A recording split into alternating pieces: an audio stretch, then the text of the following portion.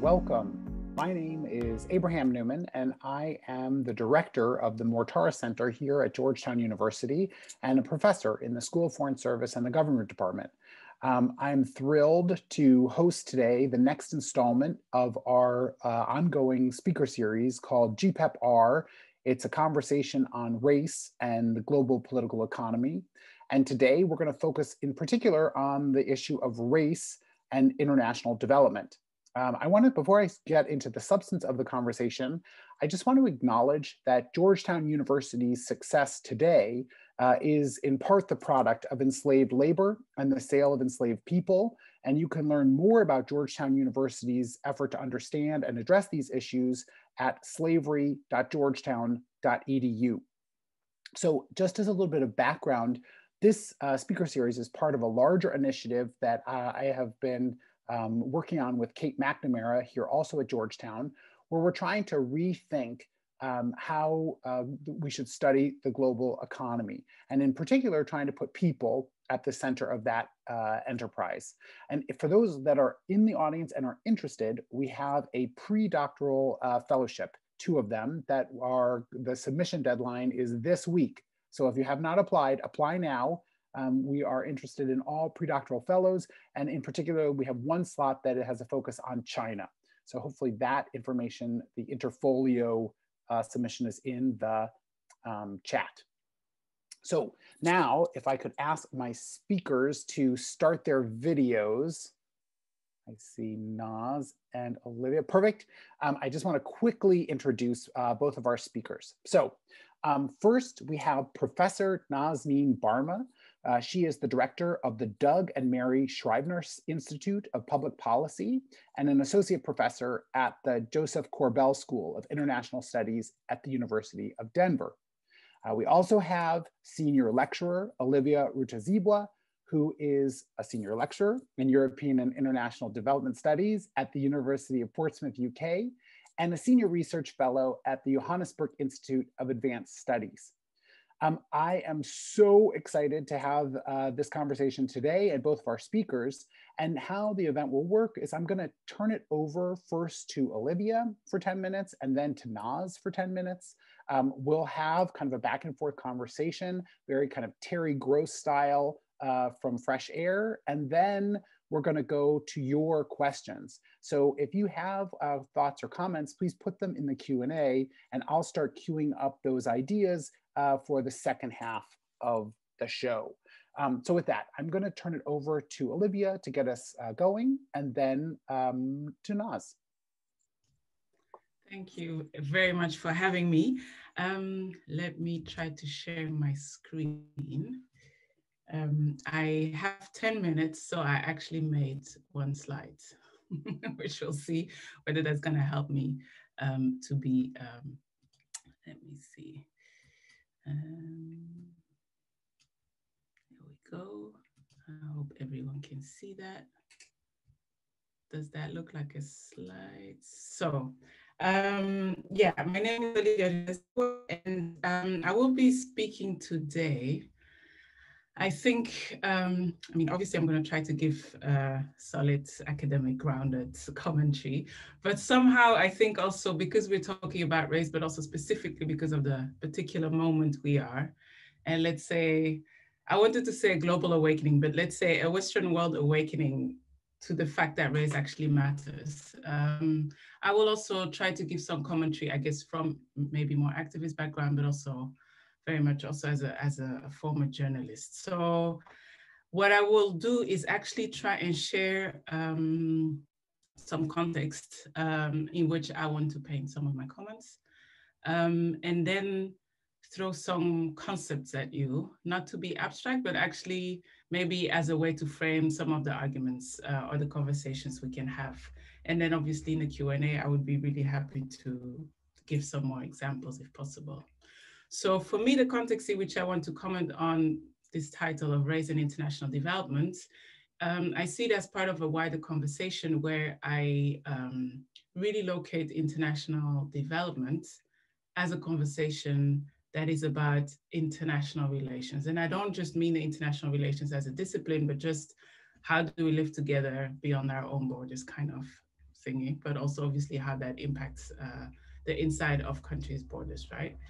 And very concretely, the background around, against which I painted today is very much what we've seen, that is international is, and the national is very much debated on in public opinion, but also in academia, right? So very concretely, if you wonder maybe some of the pictures up there, the red one is referring to a collective piece that I contributed to in foreign policy this summer, where the magazine asked us to reflect on the kind of absence of race, racism, colonialism in international relations studies, broadly speaking.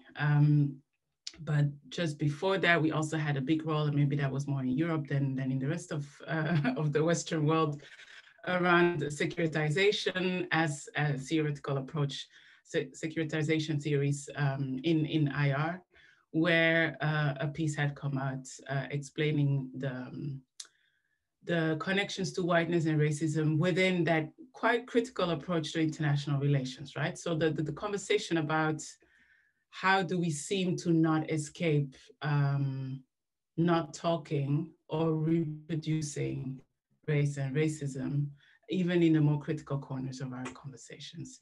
And obviously in the much wider context, we have seen the Black Lives Matter protests this summer, and then the latest iteration. I've really told myself I didn't want to comment on it, but I'm speaking to you all from the UK. So the whole painful discovery, and I say discovery, of racism within the monarchy, right? So with the interview that Oprah Winfrey did with Meghan and Harry. The reason why I bring this up, because I think it's trivial and not trivial, but the reason why I bring it up is what I want to hang the comments that I'm making next on is, I think, a sense of impatience I feel in myself.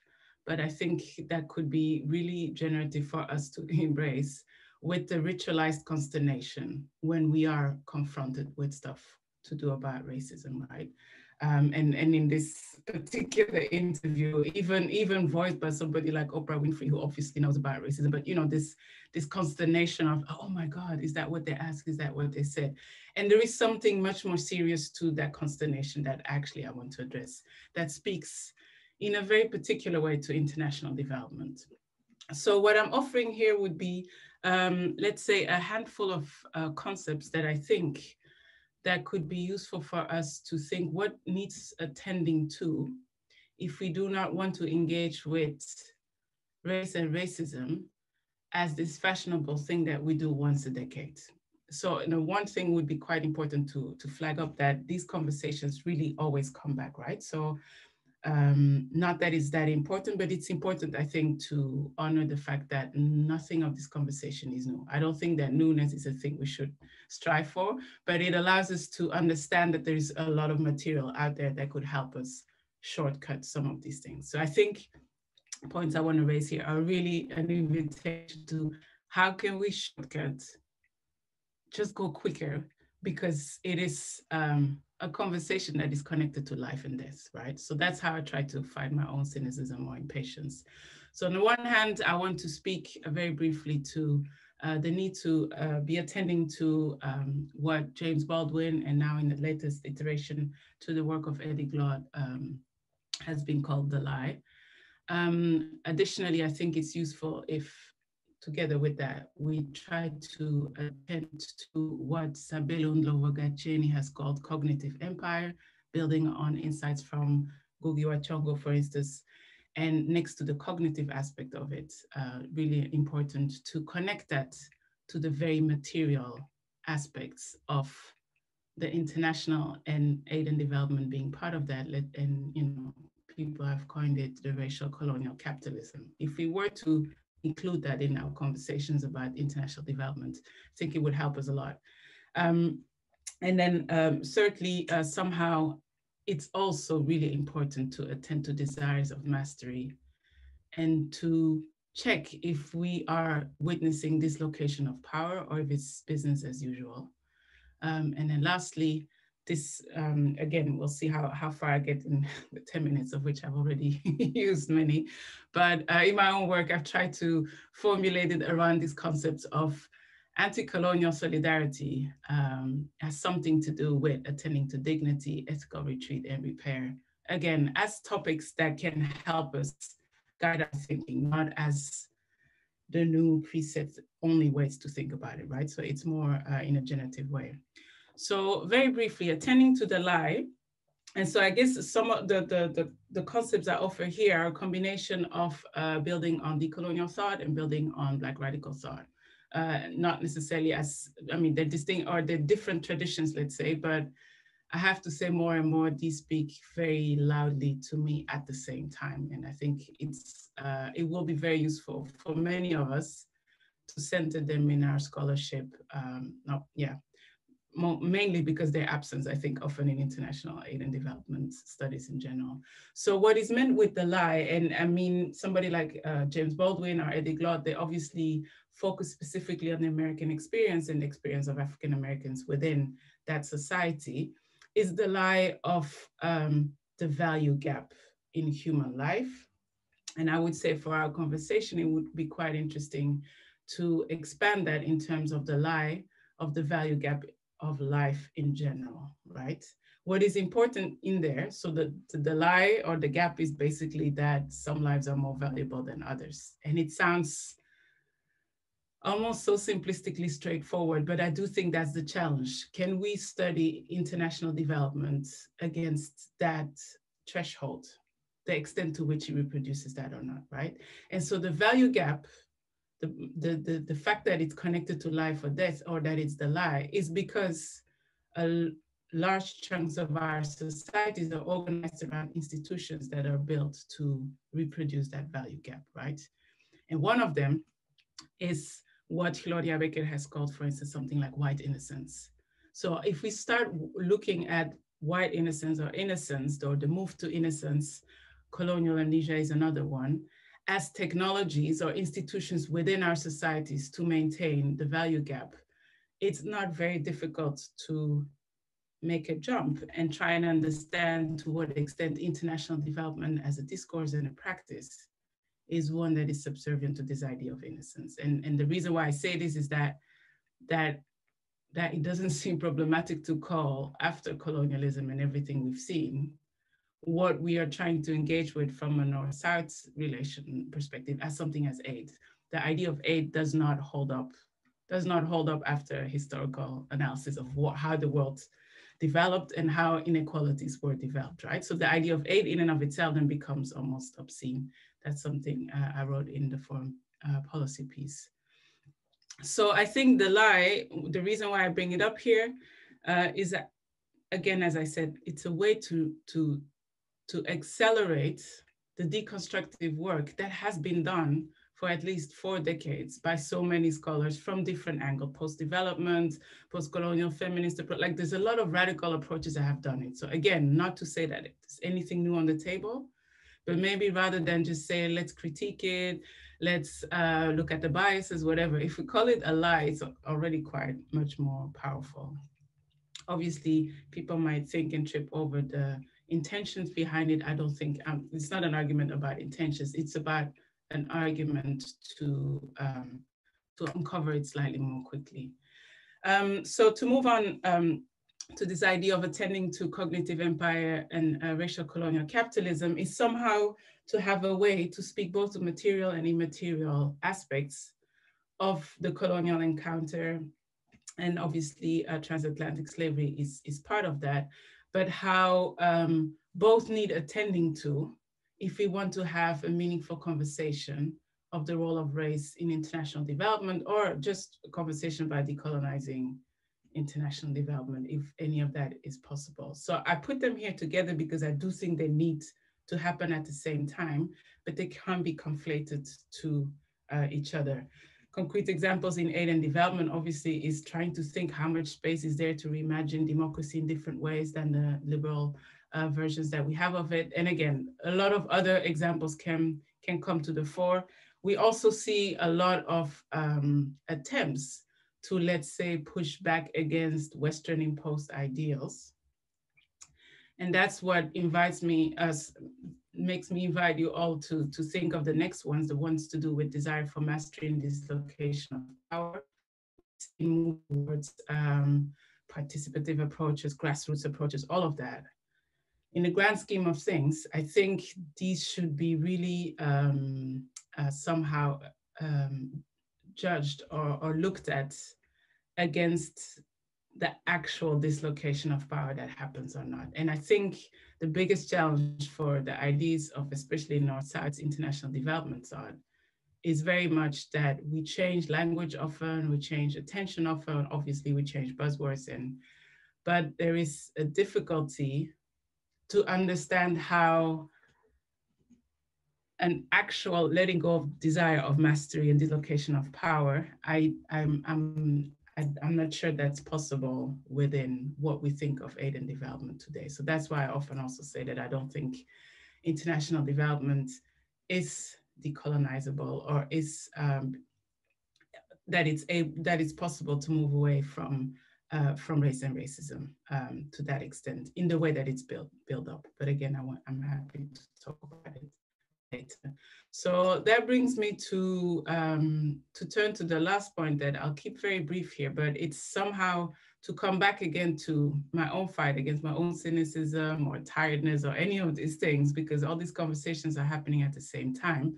But it's this reminder of the idea of solidarity beyond borders is not something that is impossible, and it's part of the human condition, I think, right? So, but what could be useful ways to think about it? And as I said, if I think of it as situated and grounded in a Western positionality, even though mine is multiple and complicated as someone from the diaspora myself, but I do think that from a Western positionality, if we're not willing to foreground the idea of dignity as in opposition to the lie on the one hand, but also if we start to understand our understandings of aid and development as colonial impositions in the present, we need to be able to think of where do we need to retreat, whether that's cognitive or whether that's in terms of the racial colonial capitalist understandings of the global order and its reproduction. But I think to make sure that we don't go back to the moves of innocence or this desire to only think of development as a presentist thing where we don't have to think of the past, rather than ever speak of aid again in any shape or form. I do think we need to try and conceptualize repair. And that does not have to be just financial. But I think an idea of repair is an example of where we have a dislocation of power because the others will set the agenda for us. Where if we keep on talking about aid or cancellation of debt or any of these things, there is no dislocation of power in any way. So I'll end it here. A lot of it is quite vague and abstract, whatever, but I really hope it just offers some ideas for reflection. So thank you very much. Let me stop the share. Thank you so much, Olivia. And now I'm going to turn to Naz. Okay, I'm going to share my screen. And forgive me, I'm not going to share the full screen so that I can also look at my notes at the same time, but you can see my slide, right? So I thank you, Olivia. I learned a great deal from your talk, and I think what you've given us is some vocabulary and a conceptual framework that will really help put in order some of my much more loosely collected thoughts here. So I'm really looking forward to having our conversation. And Abe, I hope you're going to be more Kojo Nnamdi than Terry Gross. So I look forward to that. For those of you who haven't yet read Olivia's work, I highly recommend it. I've really learned a lot from reading it. So unlike Olivia, I'm not a scholar of race and development, but I have spent the better part of my professional career working as a development practitioner at the World Bank, teaching the political economy of development and development policy, and researching and writing about different elements of the intersection between development and governance in the East Asia Pacific region. And mostly I've really come at that from a positivist perspective and with a pragmatic orientation. So when Abe asked me to join this event, my first thought was that I actually don't know very much at all from an academic perspective about race and development. This has given me an opportunity to reflect in the ways in which race and colonialism and the kinds of things that Olivia was just talking about have really been lurking in my work, and the ways in which I've been complicit in much of what Olivia was just kind of laying out for us. And so I'm just going to briefly reflect on 4 different elements over the next few minutes. I'm going to talk a little bit about development projects, about development theory, about development cooperation and development policy, and try and, again, loosely collect some of my thoughts here. So the first picture that you have here is of Jeffrey Sachs. You know, it's an easy person to beat up on. But you know, having worked in development aid, I have been that person in the middle of the circle, right? The white man sort of preaching to the Black and brown people, kind of sitting, you know, at his knee, as it were, in this picture. And I wanted to talk just a little bit about a book I just recently reread, Nina Monk's book, The Idealist, which is about Jeffrey Sachs and his Millennium Villages project. And I read it for the second time last month, since I just assigned it in the development policy course that I'm teaching. So very briefly, you know, Jeffrey Sachs's reputation, precedes himself.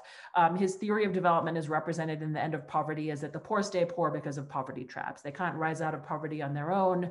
They're living in a condition of destitution, which is the condition of living at the margin. And the development then sort of diagnosis that comes out of that is a particular aid solution, a massive and holistic jolt in foreign aid.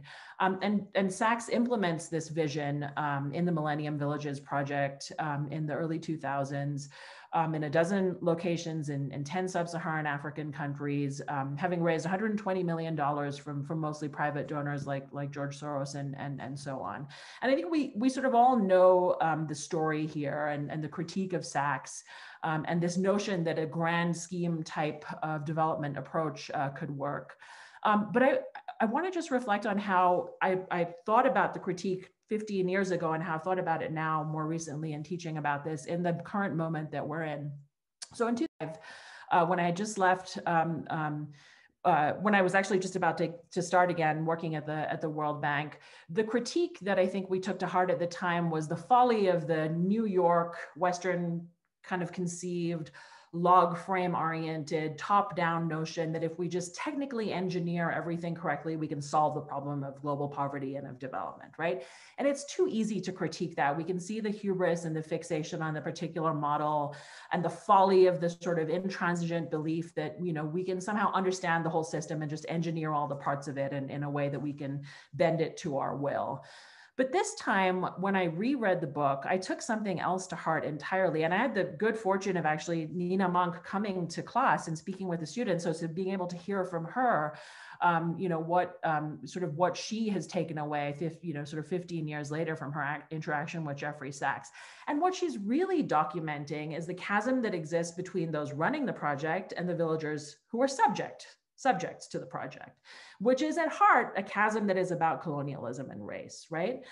So the specific programs that Jeffrey Sachs implements in the Millennium Villages project come up against villagers' incentives and realities in ways that just don't work, because they not only rub up against the indigenous nomadic pastoralist culture that these interventions are supposed to sort of engage with, but they basically utterly dismantle that indigenous way of existence as part of the actual development plan.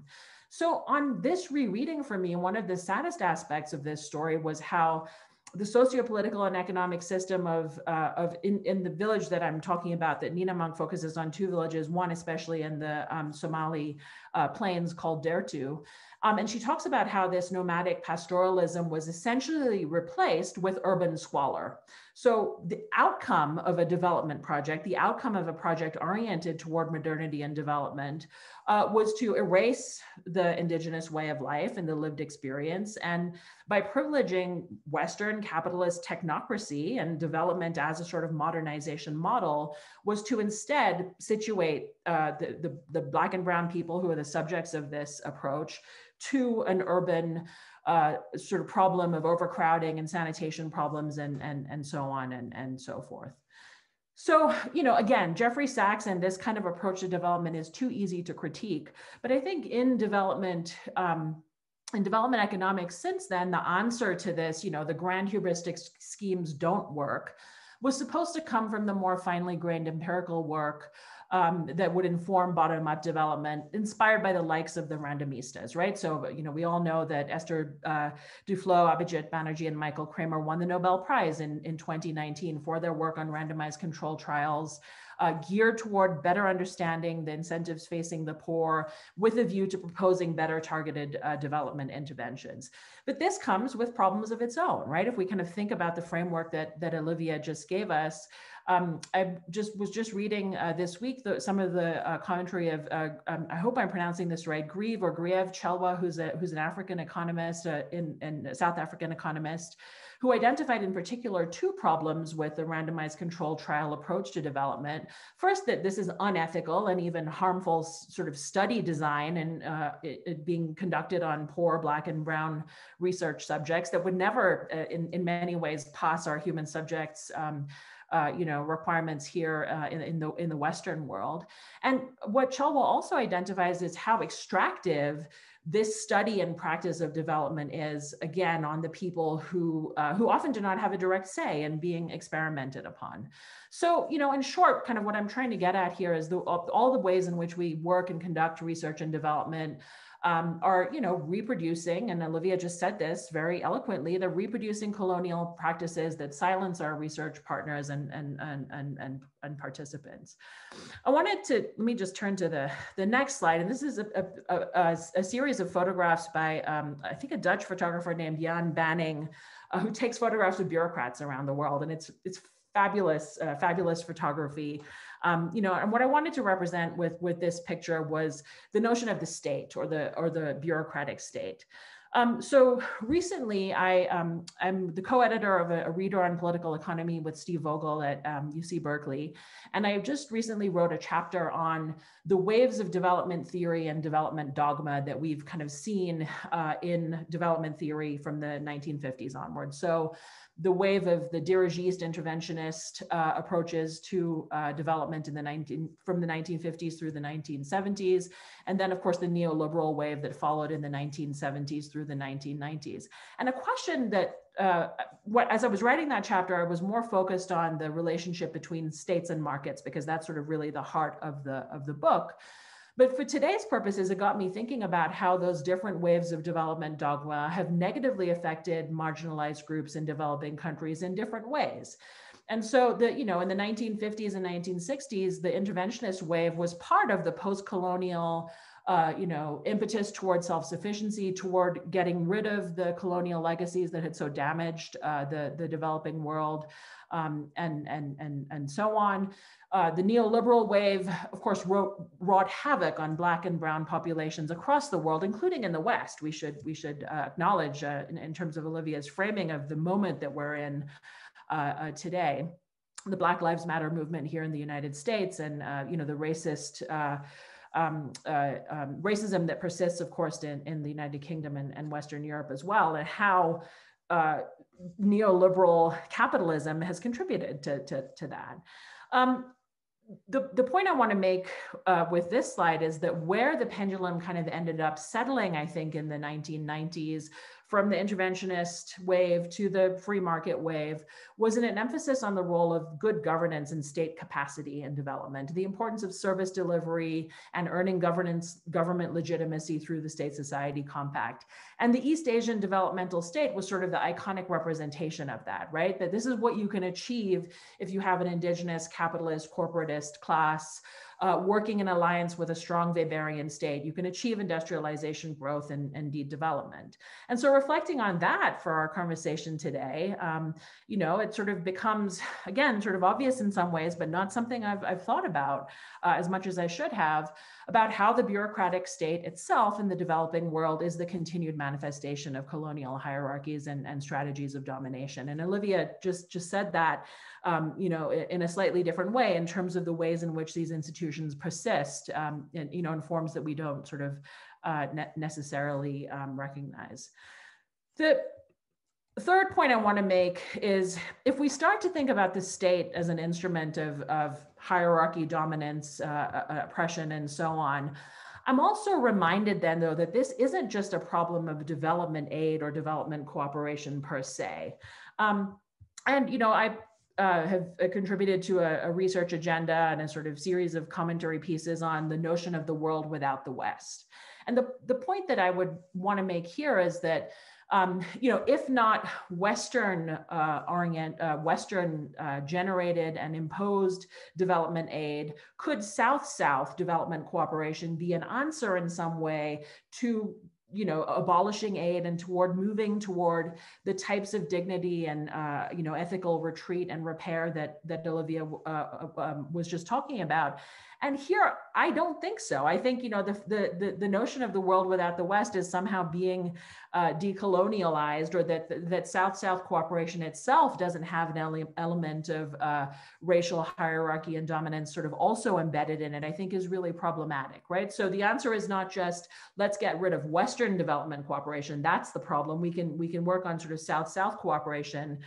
Instead, that kind of brings with it its own, you know, problematic forms of power hierarchy and so on and so forth.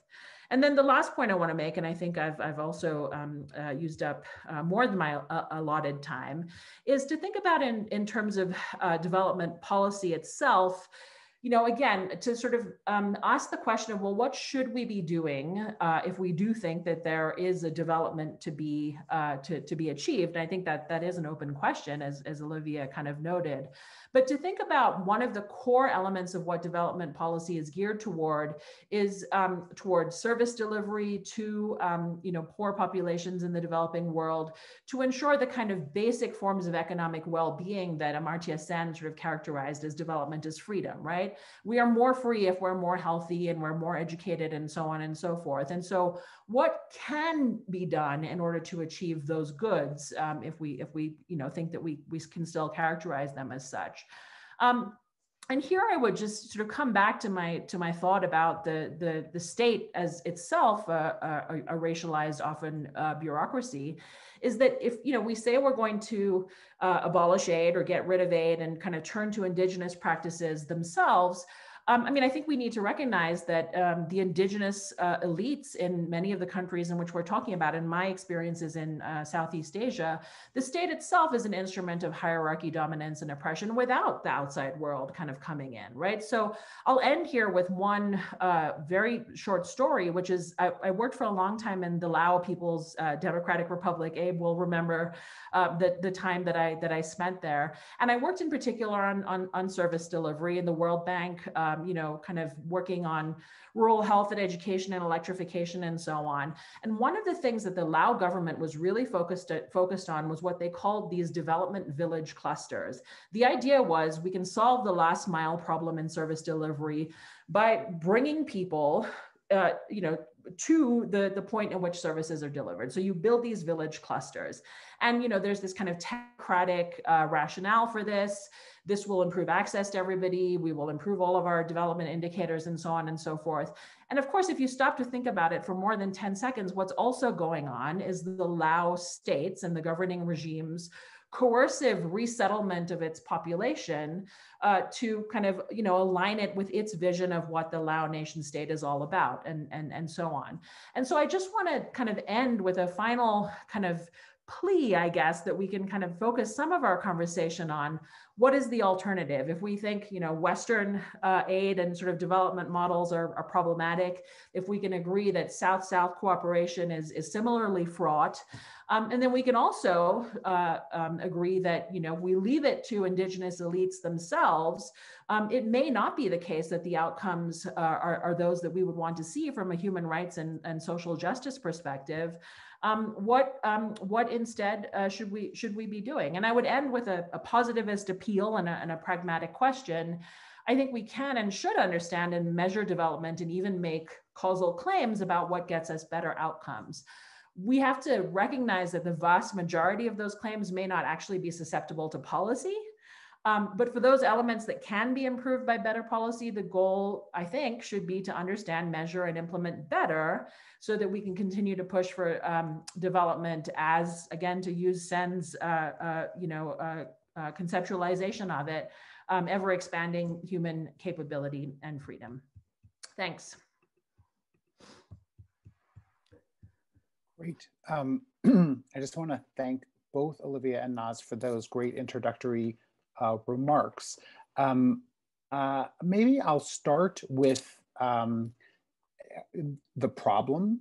So just the way I think about the conversation is that there's this problem, and then there's the question of, is there a set of solutions that we could address that problem with? And I wanted to bring Errol Henderson. He had a comment in the Q&A, which is, like the main question is development, it's implicitly, an act of white supremacy and the aftermath of colonialism. And it goes back to, William Easterly's comment of white man's burden. And so, if that is really what's going on, then I think it implicates what the solution set is, because it's not just about like tweaking development on the margins. It's a much more fundamental rethink. So I kind of, can we agree that that is the problem set, or is it? I think that there's always this question of intersectionality. Like that's one problem of a whole bunch of other problems. But I would just like to throw that as a kind of a first question. Can we just jump in? Or please? And I think like it's a place where we can have a conversation. Yeah. So if you guys want to go off mute, and we can just, or however you want to do it. But yeah. Okay, so thank you for that question. Thank you, Errol, for posing it and for being here. I know you're speaking next in another conference. I really appreciate your presence here. But I think it's a really important one, because I also want to tie it into Naz's last question or invitation, basically, like how do we go about this? And I would say what I have found helpful is, I think all the critiques I've voiced now was how I see aid and development discourse manifesting itself in our worlds, let's say, at the moment. But for instance, engaging with works from people like Walter Rodney, who wrote How Europe Underdeveloped Africa, for instance, the idea of development, I think it's important for us to backtrack to the point where we remind ourselves that that also is a completely normal human condition where, and I'm paraphrasing really badly, but it's basically how to adapt to your environments, to live, thrive, survive, whatever. And so that's like a really super open definition of development that I think that's the thing we should return to, rather than trying to fix our development policies and discourses today. And I think for that, the idea of white supremacism, where, as I also use it's not the other word, but let's say white supremacism as it has manifested itself and perfected itself and disguised itself in a logic of racial colonial capitalism, let's say in the last 400 years, then we do know that our challenge today cannot be to fix the technocracy, even fix the bottom-up fix. It's really about much more fundamentally think, where do we need to stop the imposition? And I think that's where it's a difficulty if we then immediately go to the policy level, that it's just really difficult to balance these two at the same time. And so that's where I would say that it's extremely important to remind ourselves that this is not a conversation we can have without addressing where we are having it from. So I think we should really let go of this desire to have a general advice for the world at large, because that's very much part of the colonial reflexes, where we think there's a universal place where we can come up with solutions more or less for all. I know that my conversation about white supremacism, Blackness, colonial imposition, whatever, are different if I am listening to my colleagues in Rwanda, for instance, where I'm from, than when I'm having them in my classroom in the UK, even if it has all the colors of the rainbow, or if we're talking amongst ourselves, maybe being part of the World Bank or all the other institutions. Let's be specific so that we don't reproduce the idea that there is a universal answer to this question. Everybody, I think, has a different responsibility and different priorities. And I would say from a Western positionality, we have to really resist the desire to keep on formulating policies for others. And with that, I have not said because the local elites are better. It's just, it's not our place.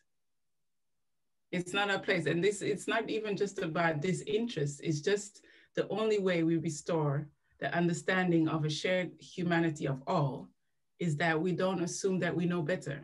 And it's really something that we will have to unlearn. How that translates for a person working in an office for the UN, that's again something that needs to then be defined in more detail there, right? But there are some bigger questions that precede anything we could come up with in terms of policy formulations, I think. So that would be my answer to, I do think from a Western positionality, let's engage with white supremacism because it hurts our sentiments, not like personally, but it's just like it stands against the lie of what we were thinking we were engaging with. And that's the painful conversation. But so thank you for that question. If I could just also comment on that, you know, Olivia, I love the definition that you provided there of development, how to adapt, live, thrive, and survive in whatever context in which you find yourself. And you know, to be perfectly honest, maybe Abe was hoping that we might disagree with each other a little bit more, but I really agree with almost sort of everything you said there, and I fully kind of take it on board. I think especially your kind of, you know, you know, request to us that we not think and focus on process, that we not kind of take the world as given and say, how can we tweak it or fix it? I mean, I 100% agree with that.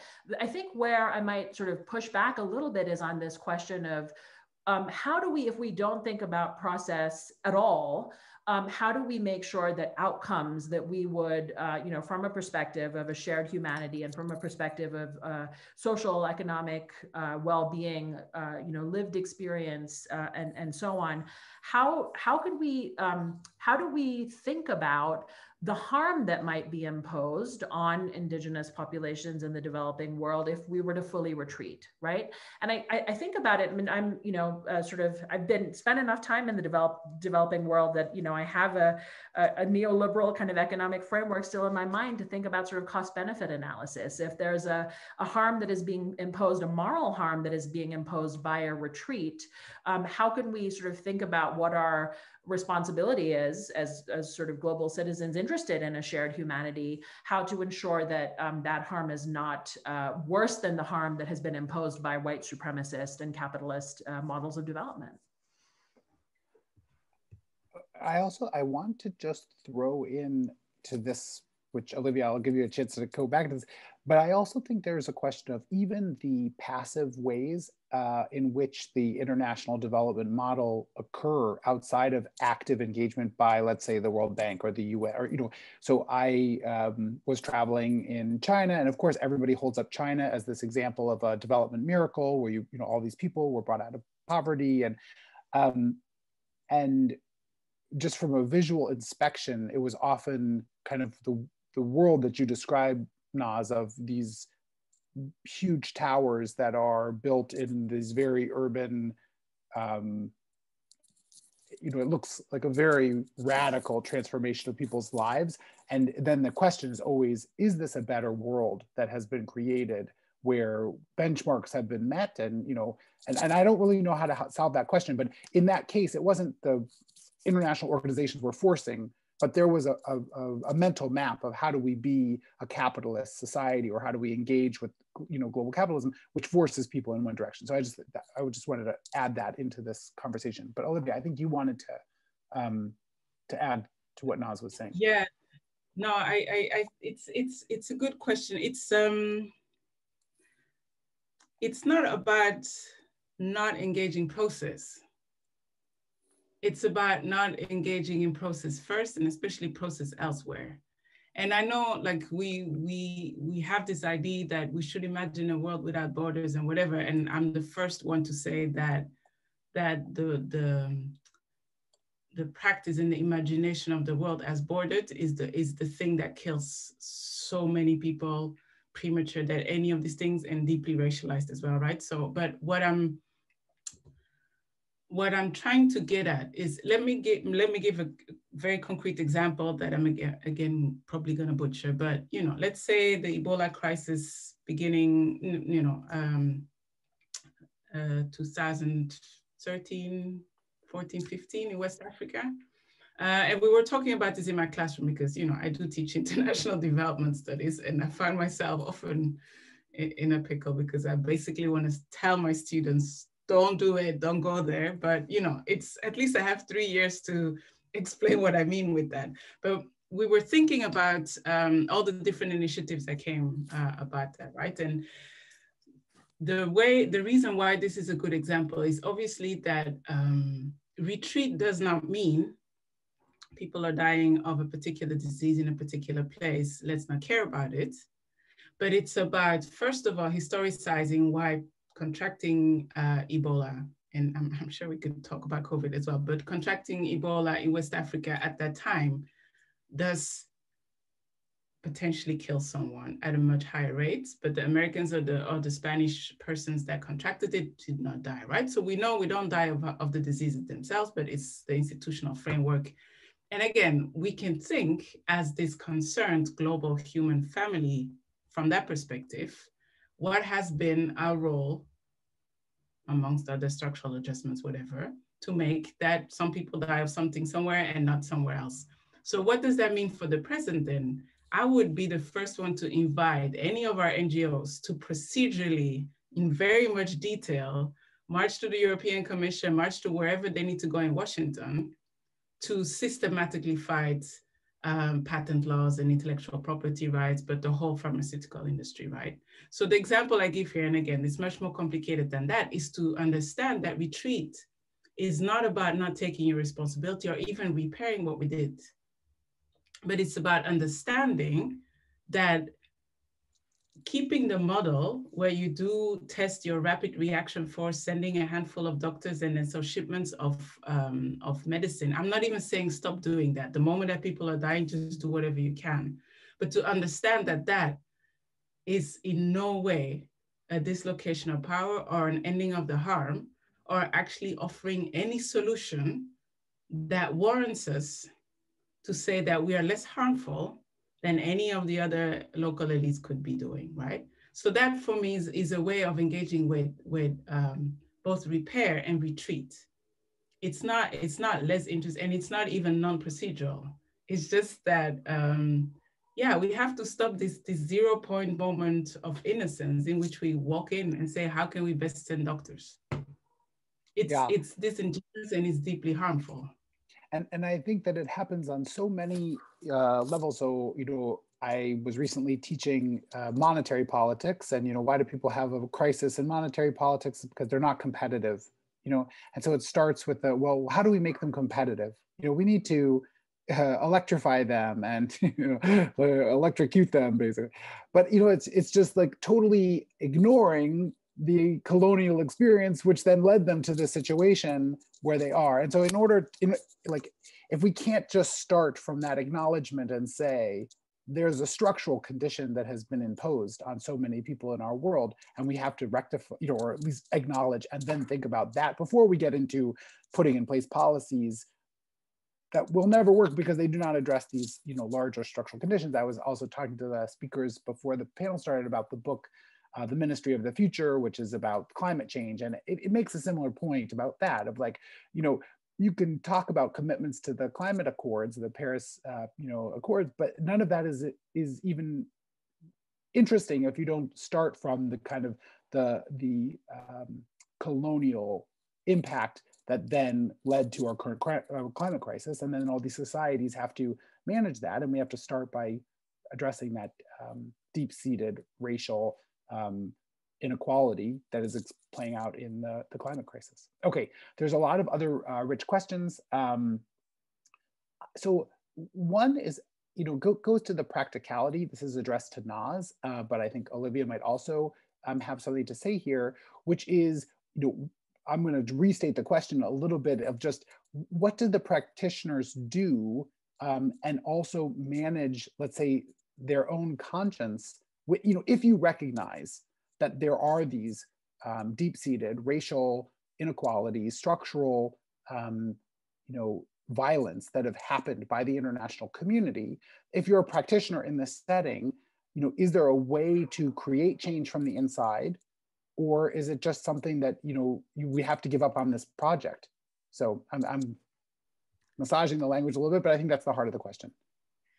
I don't think I was quite prepared for this existential crisis at 10:49 Mountain Time on a Thursday morning, but it's a fabulous question, and really kind of gets to the heart of things that I've kind of grappled with personally, and I think what this field is grappling with kind of writ large. I mean, I think let me kind of take the World Bank and talk about some of my colleagues there, and the kind of cohort of people with whom I entered are some of the most well-intentioned, sort of good-hearted people I know who really understand and fully kind of apprehend and live the experience that that we're talking about here. The sense that you cannot, in good conscience, engage in this line of work if you don't sort of apprehend the historicized nature of the context in which we're working, and the racial, colonial, white supremacist harm that has been done. And I think that at the end of the day, that there are people who sort of, even understanding that, sort of believe from a pragmatic perspective that there is still work to be done, that sort of somebody sort of needs to undertake, right? And I think I would kind of come back again to the question of, for me, it really becomes, what is the alternative, and to whom are we leaving the indigenous populations of the developing world? And I kind of hammer back on this point that, and Olivia, I don't mean to imply that you're suggesting otherwise, but that local elites are often themselves manifestations and representations of the same historicized patterns, and they're replicating and reinforcing those same colonial dynamics in slightly different ways. So, Abe, I think your picture of the sort of Chinese, development skyscrapers is kind of the steroids version of the Lao development clusters, right? It's the same notion of, well, if we're leaving the developing world and poor people in the developing world to their own elites, are we leaving them to a fate that is worse than that we could, we're coming to circling back around the same question of what is the relative moral harm that is being imposed? Or not imposed, but at least accepted. Yeah, let me just add to this. Kate McNamara, she asks kind of like, could we talk a little bit more, maybe Olivia could speak a little bit more about the idea of repair instead of aid, and what would it look like? How is it in tension with ideas of real world sovereignty, or does it even, is that an issue, or kind of methodological nationalism?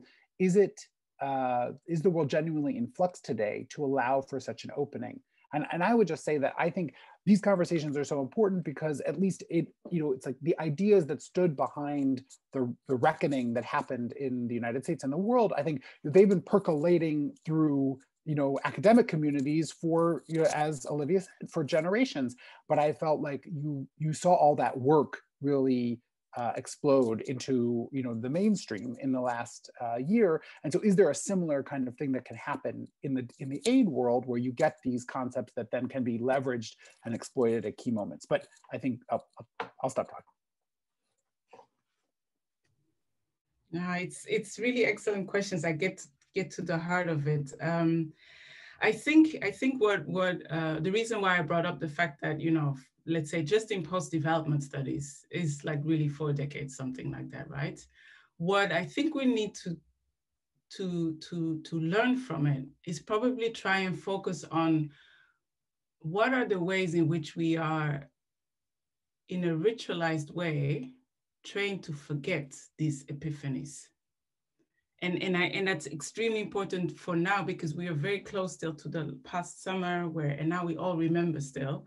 But, you know, even in Belgium, we'd had like the similar conversations, whatever. But the very powerful thing that is with us, and let's call it white supremacy, for instance, in our context. And I don't think that's the only force of evil on planet Earth. I just think that's the most relevant one from which we can speak. And that's why I always really want to ground and situate the points, even though I know most of us, myself included, have been trained in trying to come up with generalizations for all of humankind. For me,